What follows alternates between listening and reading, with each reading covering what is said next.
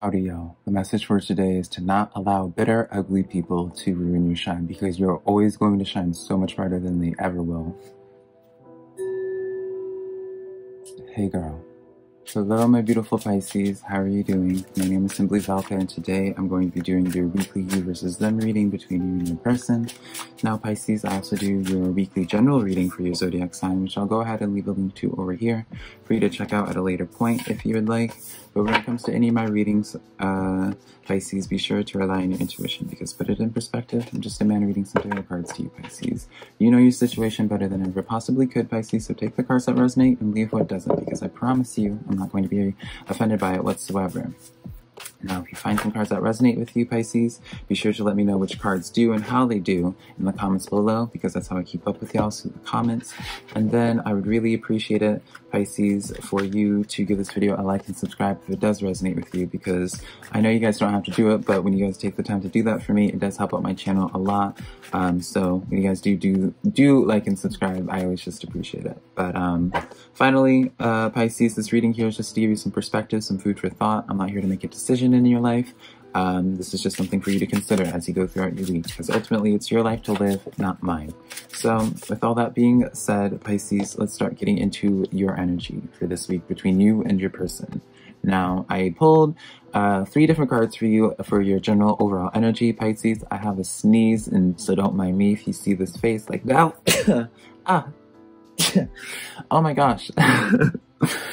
As I was saying, Pisces, I apologize. I pulled a moon card for you, moon oracle card, as well as 2 tarot cards. So let's look at this moon oracle card first. We have the full moon in Aquarius. Show the world the real you. Beautiful card to have. This is, whenever I see this card though, I can't help but feel like, Pisces, there's some type of insecurity when it comes to your own character.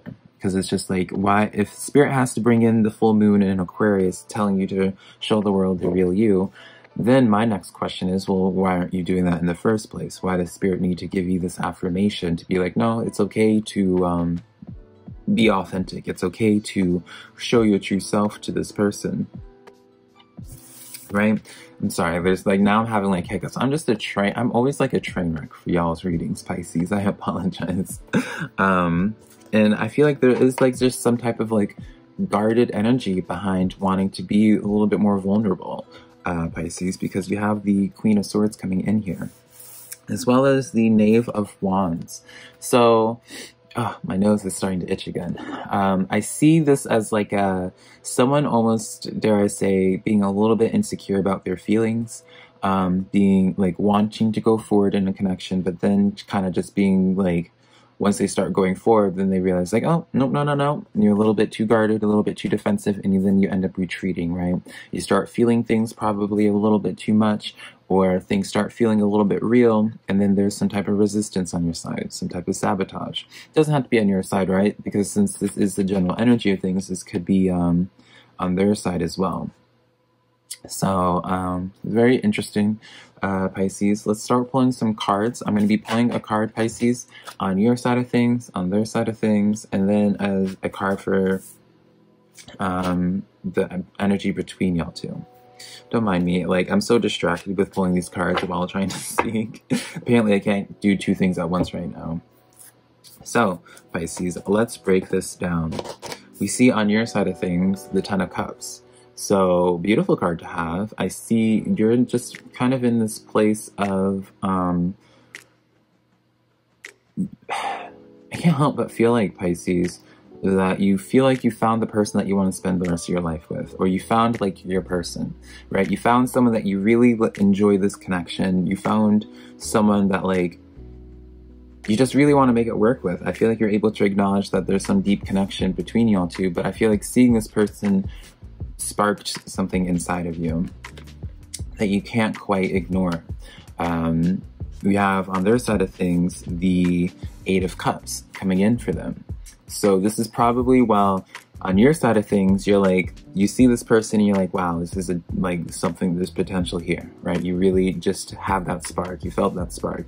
8 of Cups, this is like, for this to be their energy, Pisces, I can't help but feel like this person not necessarily walked away from this well, I guess you could say they walked away from this, but they probably just aren't honoring this. They probably, maybe, not to say they don't appreciate your feelings, Pisces, but I kind of get the sense that maybe like they have like their own sabotage going on, where it's just like they walked away from like a really good thing, right? With these cups being filled, it does seem to be, they seem like probably a little bit more resistant on their side when it comes to this connection. So that's probably where the guarded energy is coming in, right? They're probably the Queen of Swords, if I were to associate a tarot card for each one. Like, they're probably the Queen of Swords, where they're a little bit guarded, not wanting to really be vulnerable to you, show any type of vulnerability to you. While you are the Knave of Wands, the Knight of Wands, and you are really feeling things, but there's like this insecurity of being like really just letting your emotions out, opening up your heart to them.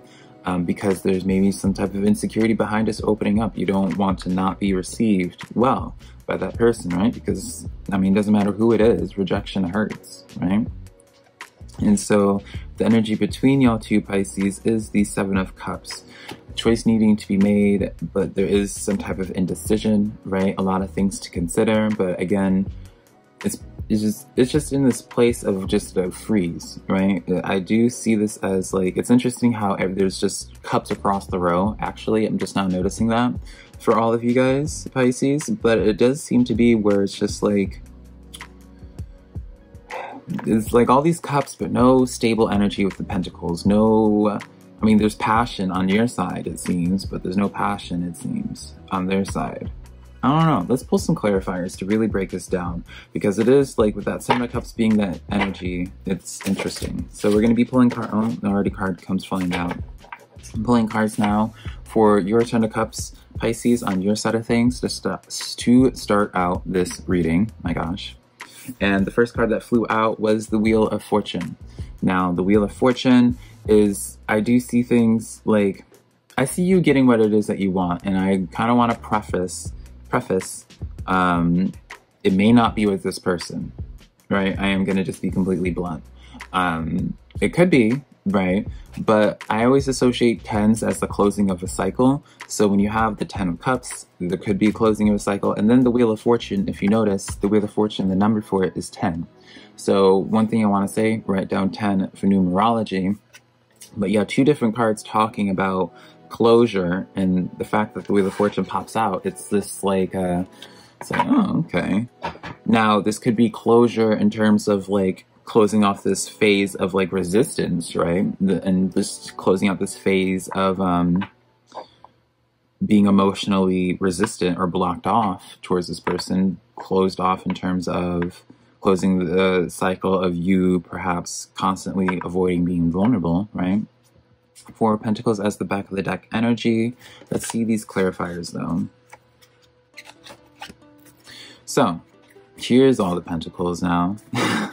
We have that Four of Pentacles as the back of the deck energy. So it's just kind of like trying to figure out where you want, it's like you have your cash in hand and you're just like, you really want to make an investment with this person, but it's just like, ooh, I'm sorry, I just hit the camera. But it's like, you don't like, it's like you really, I don't know, Pisces, it's like you really want to put your coins in this, but it's just like there is some type of thing that causes you to pause. And I do feel like it's because of what's going on with the Eight of Cups, right? Because it's just like, you just don't want to show any more of your emotion until like they start giving you something, right? Until they start affirming your emotions, right? So we have the Page of Pentacles with this Two of Pentacles. This is definitely a choice needing to be made.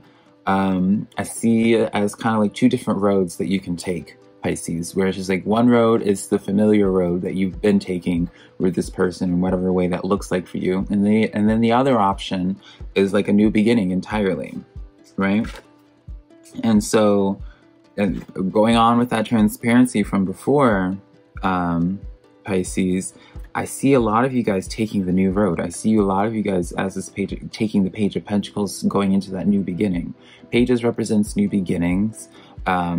I can't help but feel like you're kind of over the chaos. You're over the drama of it all. Even if there's not drama, like actual like fighting between y'all two and no communication, there's drama just going on in your head in terms of just like how you're feeling, the thoughts that you're having when it comes to this connection. Like you're just tired of having to put so much energy into something that's not paying out, right? Queen of Pentacles is the energy that you are kind of sinking into, which is, I enjoy this energy because Queen of Pentacles is the card of, you know, tending to the self, you know, self-care. Notice, like, you go from this chaotic background, right? The Two of Pentacles is like a chaotic environment. You go into from that chaotic environment to like complete opposite, going into the out in nature, being by yourself, being around the mountains, right? Being in a complete, being in serenity, right? It's almost just like, wow, that might be a hard decision for you to, like, it's probably not going to be an easy decision for you to make, Pisces, because it's like, I see you with that Ten of Cups really wanting this person. The Knave of Wands, or Knight of Wands, I really do see you, like, passionately just, like, really feeling them. But it's just like, it's like you're getting pushed to the point where you're just, like, giving up, right? And you're just like, this noise, all this white noise just isn't worth it.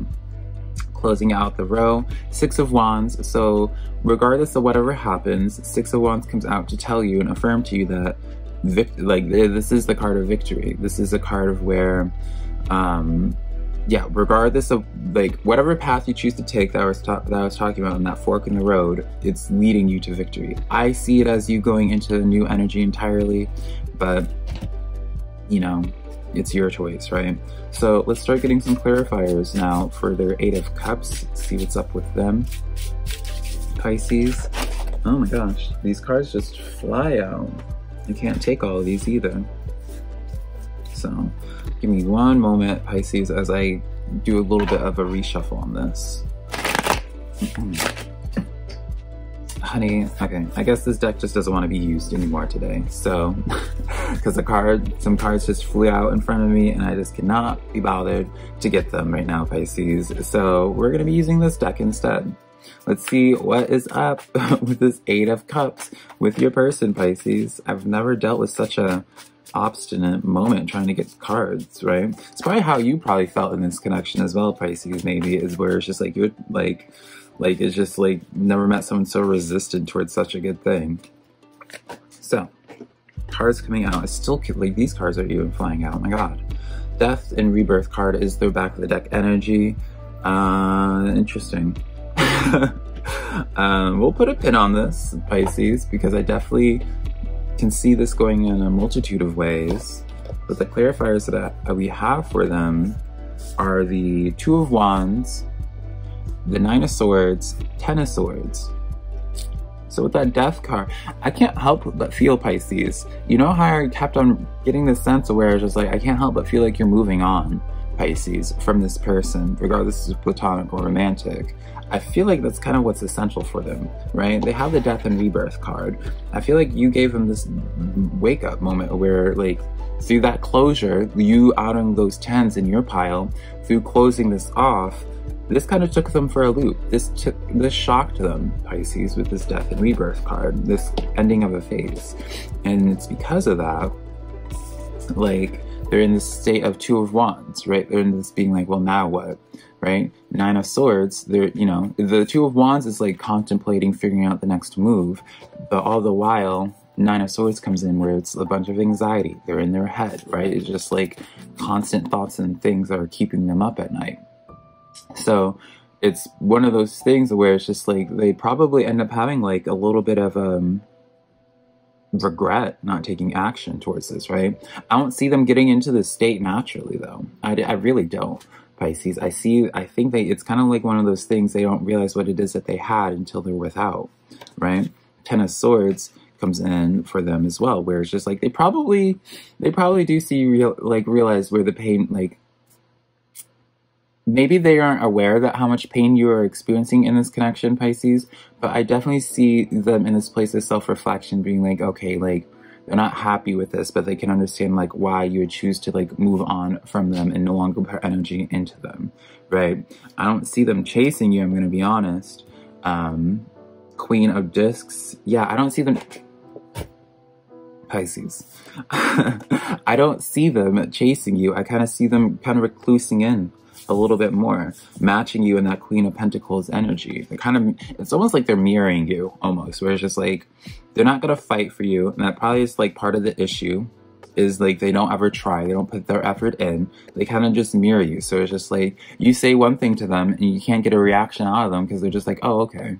And they just like, they don't, like, they'll feel it inwardly, but they won't show it at all. So it is just like, you're left with a decision. You're just left with just being like, okay, like, guess I'm just gonna go now, right?